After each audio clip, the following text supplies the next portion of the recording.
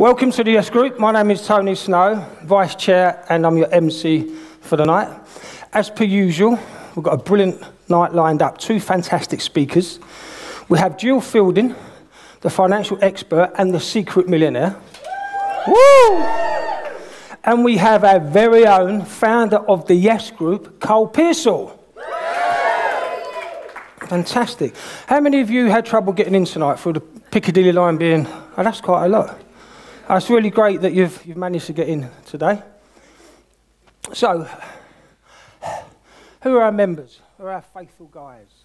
Great to see you once again. Who are our non-members?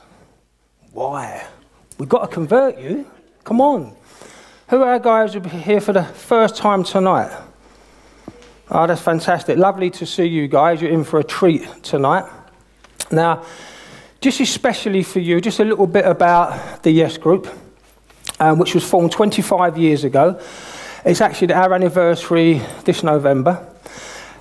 It was started by Cole Pearsall, who I've mentioned, and he decided to do something after going to an event called UPW. Who's been to UPW? Wow, that's a lot of people, and we've all walked on hot coals, right? Now, I don't know about you guys, but when I did it, as Cole did it, when you come out, you want more. You do 4 days, and even though it pushes you and it pulls you and it challenges you, you want to continue that journey.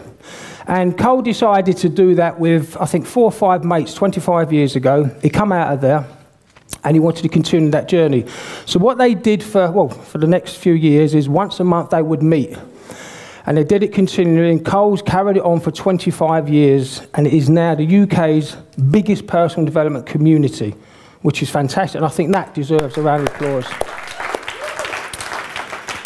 And talking to Tony Robbins, the great Tony Robbins, Tony talks about the 6 human needs. He talks about certainty and uncertainty. He talks about love and significance. And then the last 2, he talks about growth and contribution.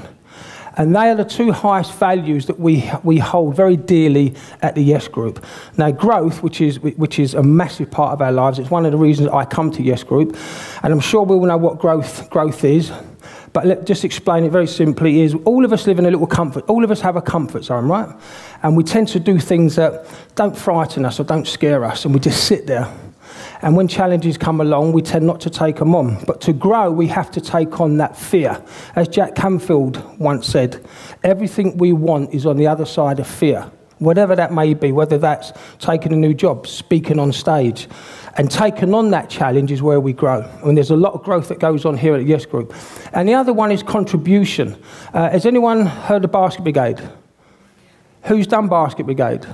Fantastic. Later on, actually, we've got Giles who's going to come up and is going to speak about Basket Brigade. I've done it for 4 years now. I take my children. It's the best thing that I've ever done. It's the best thing I've done for them because it shows the children how lucky they are, how lucky our children are to not only get food, but to get presents and warmth. And we deliver food to people, unsuspecting people that don't know we're coming, and we deliver baskets of food to them on the 23rd of December. And as I said, Giles will be coming up to talk a little bit about that. Now, our mission statement here is to inspire, empower, and support people in pursuing their personal growth and making a positive difference and contribution to humanity. Who would love to do that? Who would love to do more of that? Then sign up for the Yes Group. Now, last night I was being interviewed on a Facebook Live. Some guy he's done a week around branding, and that's what I do. I'm an art director. I work in the world of advertising and marketing. So he asked if he could have a conversation with me, and we spoke last night about an hour and a half. And one of the questions that he asked me was the importance of mentors. And we had a chat about that, and it had me thinking, because as you members well know, what we do each week is I give you a little exercise to do. And the members will be used to it. There'll probably be a few of you sitting there now thinking, oh my God, have I got to get up and start talking to people? Because that's what we like to do here. We like to connect. And I was thinking, what could I give you guys tonight? And I was thinking about how many people in here own their own business? Any guys looking to own their own business? So a lot of people in here are business owners. How many people actually have a mentor at the moment? Oh, wow, that's quite a lot.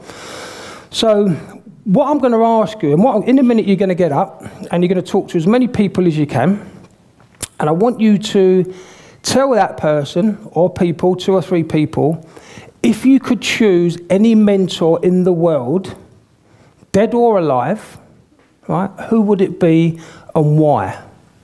Okay, let me say that again. If you could choose any person to be your mentor, dead or alive, who would that be and why would you choose that person? And if you haven't got a business, maybe it's just about helping you grow as a person. But as there's a lot of business owners in here, I'd like to do that. So I would love everyone to stand. Don't be shy, guys. And what I don't want you to do is just turn to your mate and stay there for 5 minutes. I want you to spread. I would love to see you speak as many as you can.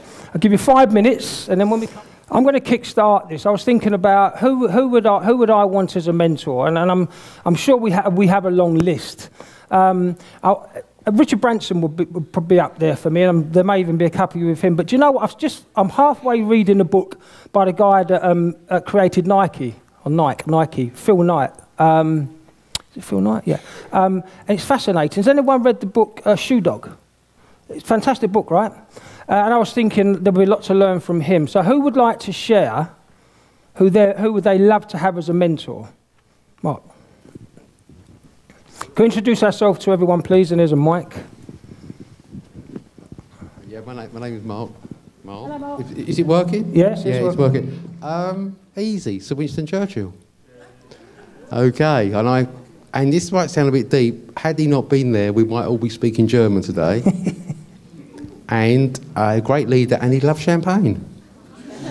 And there's a champagne named after him.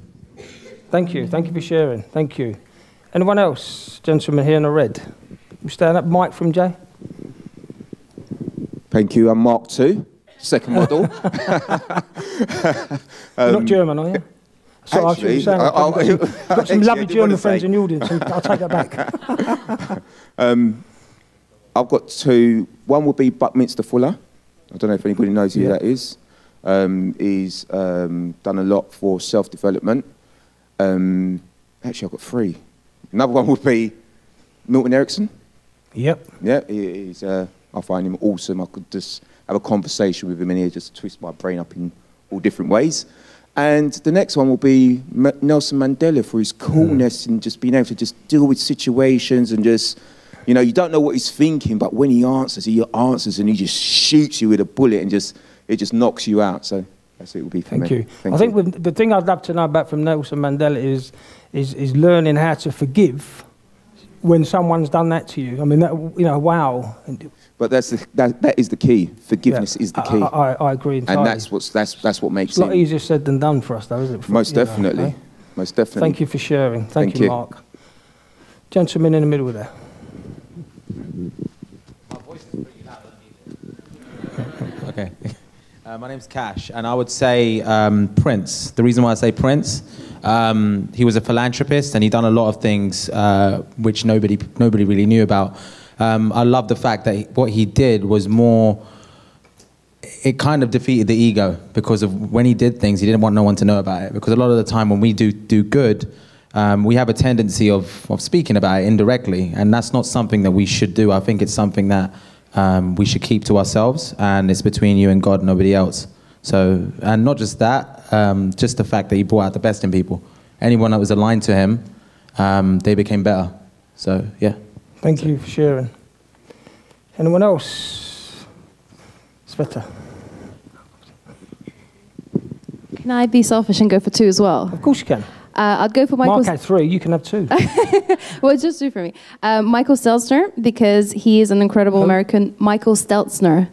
Does anyone know who that is? He's an incredible American man who's really knowledgeable in the area of social media, and that's my field, so I'm always listening to his podcasts.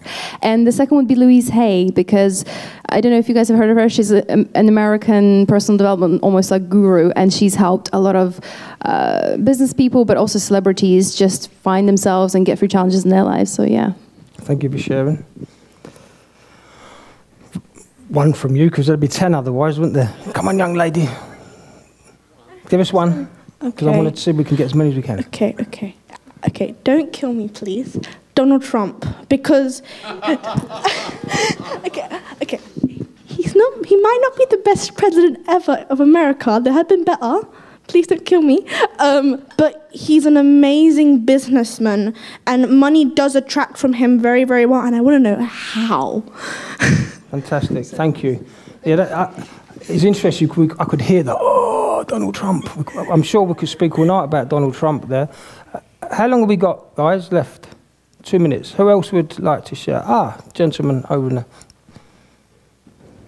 It's very philosophical what I will say. Actually, I would like to be mentored by my higher self, because we always, if we're connected and we can listen the inner voice, then we know what is the next step. I mean, mentors already have so many for different things. So the only mentor we need, I think, is to have the connection with our higher self, and then naturally what is next will be unfolded. So that's what I think. I'm not sure the higher self of me will help me. I think I think I definitely need someone else. Any more shares, Shaquille? Jim Rohn would be my selection. What an amazing guy. I met him a hell of a long time ago by accident when I was only 16 years old. I had lied about my age. I put down 18 when I should have been, I was only 16. And it was a network marketing company, and he was the sales director. At the time, I had no idea who he was. I didn't know what personal development was. And when old man, grey-haired guy came on the stage, I was about to leave. When he started speaking, I was mesmerized. And that's the time when I got into personal development, all the way back then through Jim Rohn. What a phenomenal guy. If you don't know about who he is and you haven't come across him, YouTube him, watch him. Amazing. Thank you. Do people know who Jim Rohn is, by the way? Is there anyone who doesn't? Okay. I mean, the interesting thing here, we're here as a peer group, right? And you probably, I mean, one of his most famous quotes probably is, "We are the average of the 5 people we spend most of our time with." All right, who's heard that quote? And if you haven't, think about that again. Because one of the reasons that we come to the Yes Group is to surround ourselves with like-minded people. And think about it. If your 5 best mates are millionaires, what's the odds of you becoming a millionaire? A lot higher, right? If your 5 mates don't work, take drugs, drink all the time, abuse people, what's the odds of it happening to you? So, I mean, that was one of my favourite quotes. And if it's good enough for Tony Robbins, then it's certainly good enough for me. Now, I think we've run out of time. Thank you for sharing that.